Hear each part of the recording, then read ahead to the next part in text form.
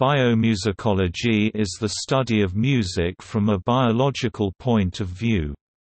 The term was coined by Niels L. Wallin in 1991 to encompass several branches of music psychology and musicology, including evolutionary musicology, neuromusicology, and comparative musicology. Evolutionary musicology studies the origins of music, the question of animal song, selection pressures underlying music evolution, and music evolution and human evolution. Neuromusicology studies the brain areas involved in music processing, neural and cognitive processes of musical processing, and ontogeny of musical capacity and musical skill. Comparative musicology studies the functions and uses of music, advantages and costs of music making, and universal features of musical systems and musical behavior.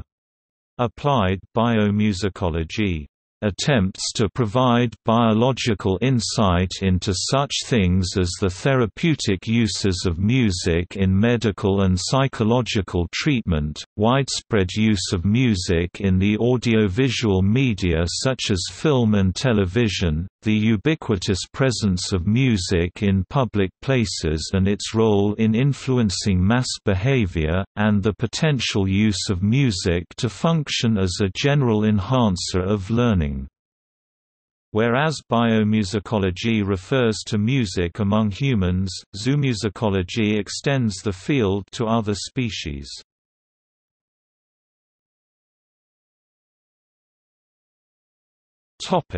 See also: